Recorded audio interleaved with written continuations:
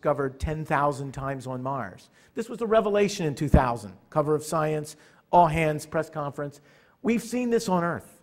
These eruptions, temporary, that produce layered rocks, we've now seen from orbit with MRO.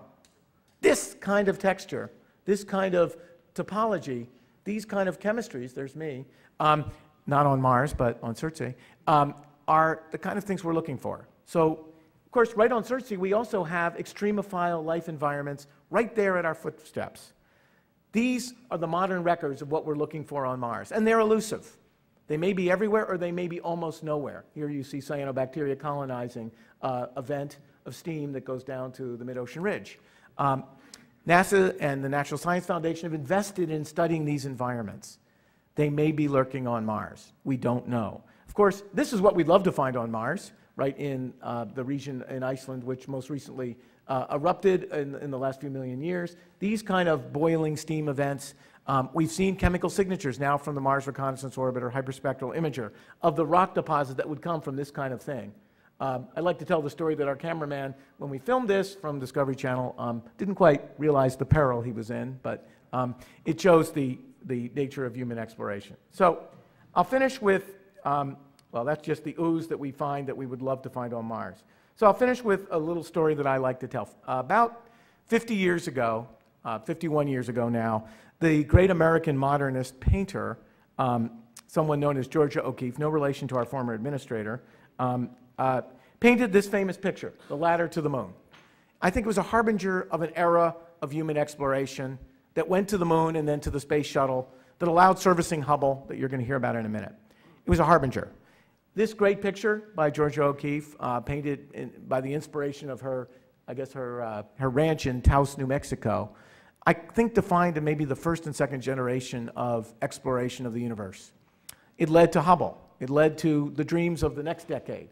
But now I think those dreams are changing. The bigger universe and this planet are beckoning. Scientifically, exploration-wise, and I think in the minds of many of the people that will have to actually go do it. So I maintain that going to Mars someday with humans is both scientifically compelling, but also it's compelling in its own right as an example of what we can actually do in the domain of high technology in space. So I'd like to finish then with just the thought that you haven't seen anything yet. Sorry about me loading up my PowerPoint again, but just load it up again. And I'd like to finish with this thought because, whoop, sorry about the security. Mars is the fourth rock from the sun. The kids are interested. Here's my daughter in 6th grade giving a presentation about Mars to her buddies, 120 kids in Howard County. But I show this because they were actually interested enough to ask for it. A bunch of random American 6th grade girls and boys wanted to hear about the universe through the eyes of Mars. That's what we're presented with today as our nation deliberates and our nations of the world how to get to Mars. The science from the Mars exploration program has been inspiring. It's as compelling as the Earth observing system has done for our own planet, and it's ready to continue to deliver. So I want to just thank you all for listening, and please look forward to the Mars Science Lab and its Curiosity rover. You haven't seen anything yet, in my view. So thanks very much.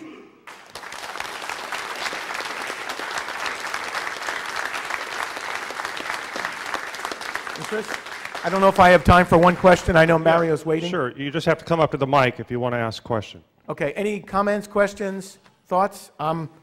Otherwise, powering down. I am powering down. Quick question, Jim. Yeah. What do you say to people who say that we don't need to go to the moon in order to prepare for Mars?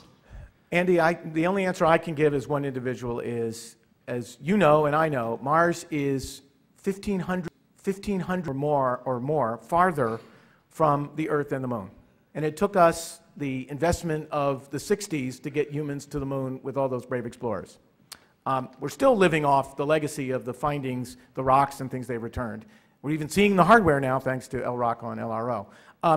Mars is exceedingly far. We've gotten good with our team at JPL and across the world at going with robots. We have 20 years of robotic exploration to continue at Mars, including returning samples. I think the moon is an ideal proving ground for some of the technologies that will make the Mars frontier accessible. Now, that said, we of course could go straight to Mars. However, I think going to the moon as a stepping stone, or free space as a stepping stone for that matter, present other possibilities of learning as we go. And learning as we go is how we did Apollo. Remember, as you know, Gemini.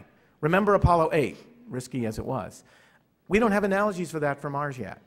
And one of the things we discovered 10 years ago in the study we did for Mr. Golden was, what are the roadblocks to getting humans to Mars? Well, human adaptation to space. We don't even understand the basics of the gravitational radiation adaptation across the timescales of getting to Mars. Secondly, in-space propulsion.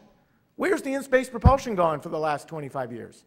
I think those restartable Apollo motors were the best we ever built. That was the 60s. We don't do this frequently. And so these roadblocks, or technological impediments, heavy lift to put the masses needed to get to Mars to keep 5 or 6 women and men alive. Andy, I mean, come on. This is not simple stuff. And so, we had a joke in the early days of the decade planning team. One of our colleagues, a very smart guy, said, well, if we just send the people's heads,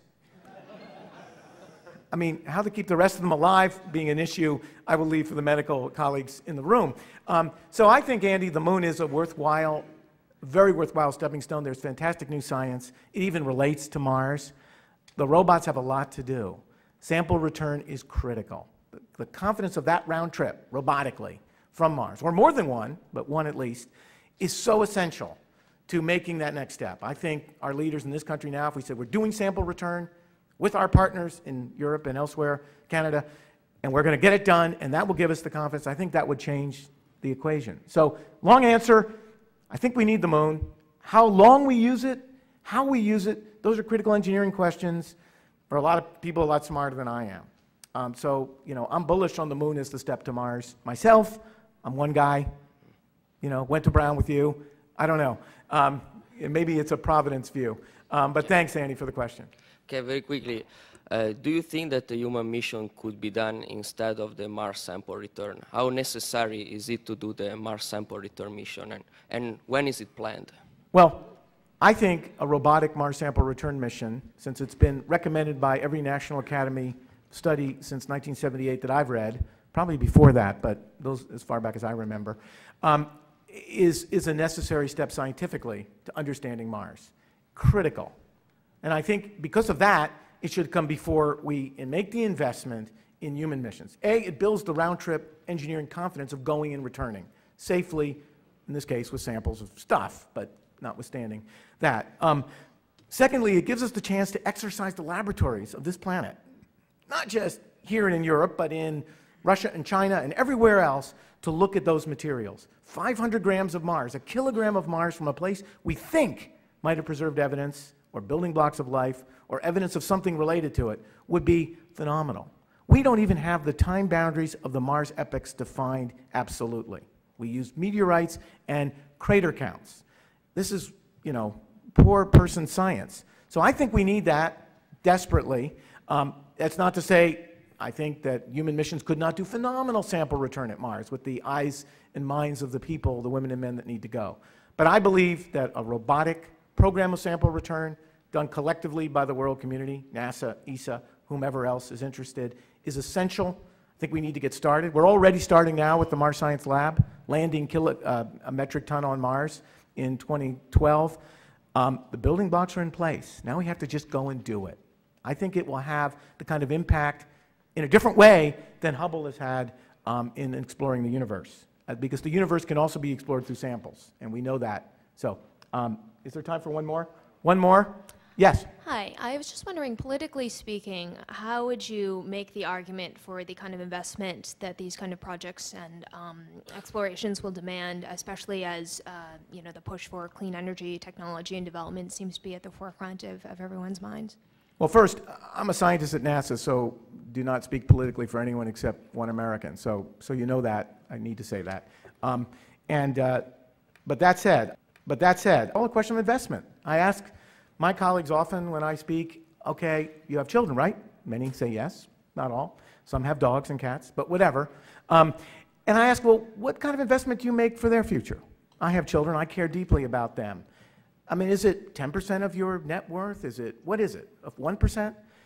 And they say, oh, it's somewhere like that. I said, okay, so think of the investment in these kind of programs. exploring the Earth with the Earth Observing System, looking at the universe through Hubble, looking at Mars through Mars Science